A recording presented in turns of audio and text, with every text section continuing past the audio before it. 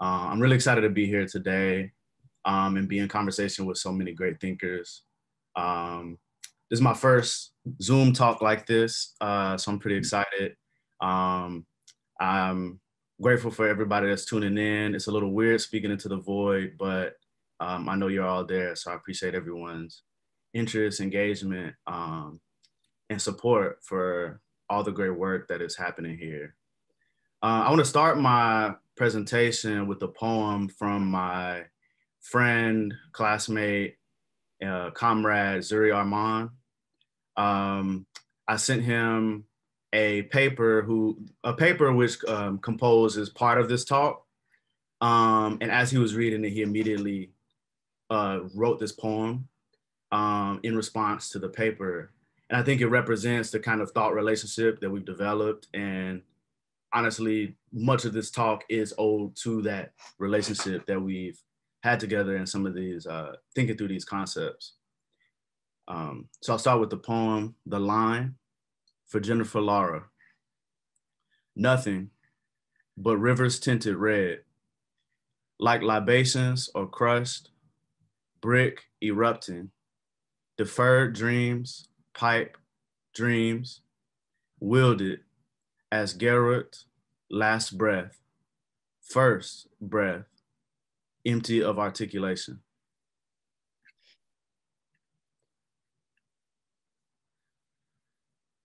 So today my talk will be focusing on the concept of structural adjustment. By assessing this concept on a recorded public talk, I'm reluctantly placing myself within the sphere of the Afropessimism debates, but here we are. Within these debates, I've rarely seen an assessment of Frank Wilderson's use of structural adjustment.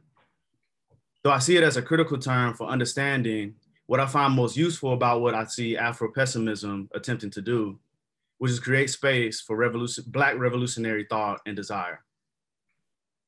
At a recent talk on Afropessimism earlier this week, Professor Hortense Spillers posed the following question. What is the usefulness of heuristically understanding oneself as a slave?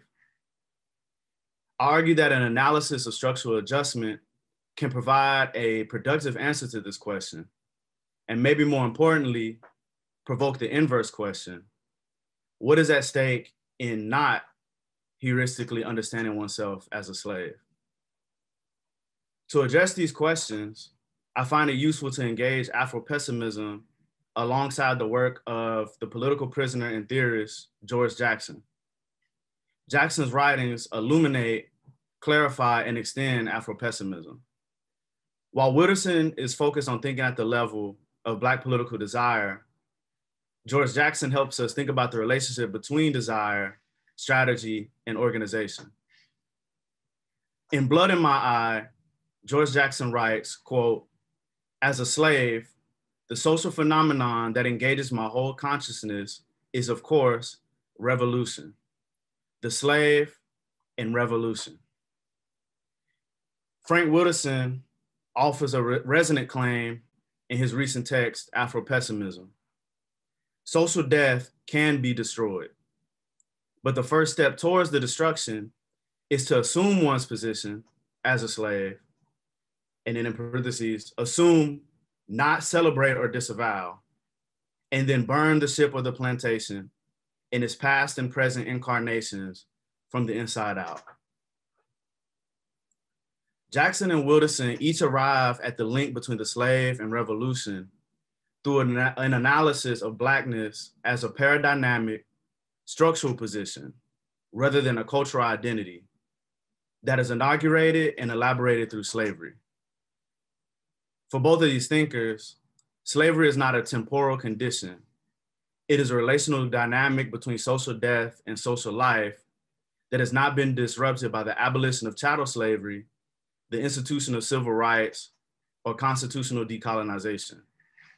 There are no temporal or spatial limits to anti-Black violence, even when accounting for historically varying instances of anti-Blackness. There is no Black time that precedes or succeeds the time of the slave. The structural position of Blackness as slaveness places the Black outside of the discourses of civil society and the Black subjection to gratuitous violence and perpetual captivity enables civil society's existence and coherence.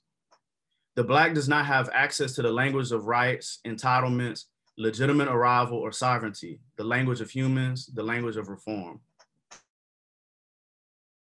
cannot seek to reconfigure civil society, it must destroy it. And quoting Wilderson here, civil society itself, rather than its abuses or its shortcomings, is a state of emergency for the Black.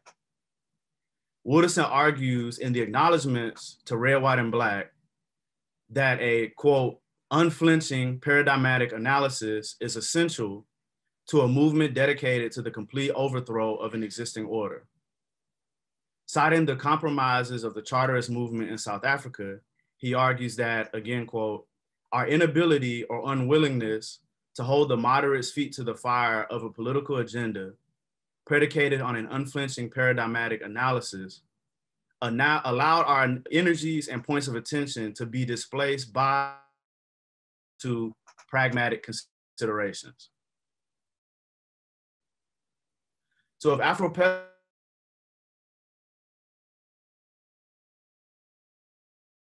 as slaveness, structural adjustment refers to Black politics. Ooh. So is my connection working? Sorry. Okay, I'm gonna just keep going. I'll start this sentence over. If Afropessimism is arguing for an unflinching Black politics that is rooted in an understanding of the structural position of Blackness as slaveness, structural adjustment refers to Black politics that disavow this position of Blackness as slaveness and attempt to move as if the Black has the structural capacity of humans. Structural adjustment forces/invites the Black to believe that its condition does have analogs, and invites the Black to speak in the language of rights, entitlements, inclusion, and access, and move through the tactics of a petition and appeal to the state, reformism, and compromise. Black political desire is routinely structurally adjusted away from embracing the destruction of civil society and toward attempts to reform it. This process is enacted at the level of state practices and within radical social movements.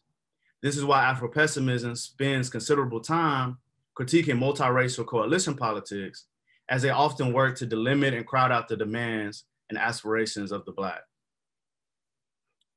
So Wilderson introduces the concept of structural adjustment in the introduction to Red, White, and Black, as he's describing the political landscape Afropessimism is intervening in. Wilderson argues that in the 1960s and 70s, that the 1960s and 70s were a period in which revolutionaries had considerable power to pose the question of the destruction of US civil society.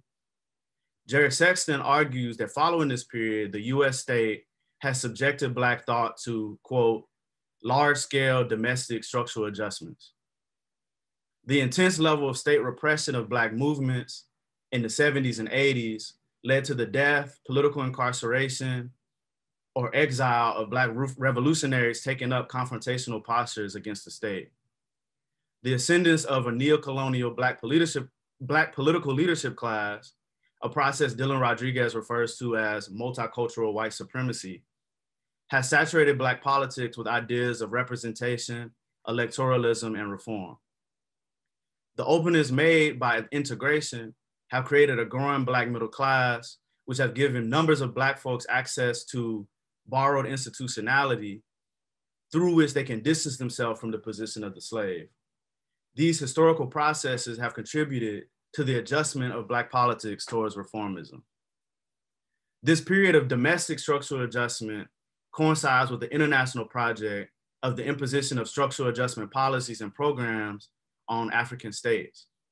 Wilderson attends to this link, stating that structural adjustment at the level of political desire and analysis is, quote, not unlike the structural adjustment debtor nations must adhere to for the privilege of securing a loan. This relationship illuminates what Zakiya Iman Jackson calls the burden of inclusion into a racially hierarchicized universal humanity. The extension of human recognition of incorporation is a violent process in which inclusion and abjection go hand in hand. The violence of humanization and incorporation of the Black into the US and the Black state into the international market requires an adjustment of politics. To stretch Wilderson with George Jackson, this international analysis reveals the significance of stifling the development of Black socialism, communalism, and the development of Black politics, in the adjustment of Black politics towards reformism. To quote Jackson directly, the African societies which allowed capitalism to remain are still neo-colonies, slave states, dominated by westernized Black right-wing puppets. I argue that the destruction of civil society that the slave embodies involves Black communization, total abolition. This international reading of structural adjustment also reveals at the level of US civil society, the adjustment of Black politics away from revolution and towards an investment in US citizenship is critical for the stability of US imperialism. So now moving to my last section. How then should we think about an unadjusted Black politics, developing it and its contents? I want to return to George Jackson to think through this question. Jackson provides resources for thinking about refusing structural adjustment and developing an unadjusted politics in his writings in Soledad Brother. Jackson theorizes the condition of Blackness as slaveness and is brought to a more acute awareness of this condition through his experiences of incarceration. Slavery is not confined to his incarceration, yet it is incarceration and especially the removal of the prospect of parole, which I see as the loss of the capacity for structural adjustment, which enables him to see the relations of Blackness and slaveness more clearly. In Wilderson's essay, The Prison Slave as Hegemony's Silent Scandal, Wilderson distinguishes between the Black prison slave and prison slave in waiting. These figures occupy the same structural position, with the only difference being whether one is currently in prison. Thinking Jackson and Wilderson together, structural adjustment invites prison slaves in waiting to see themselves as temporally and spatially distant from those who are already captive. For Jackson, acknowledging Blackness as a state of captivity was key for posturing himself towards revolutionary activity.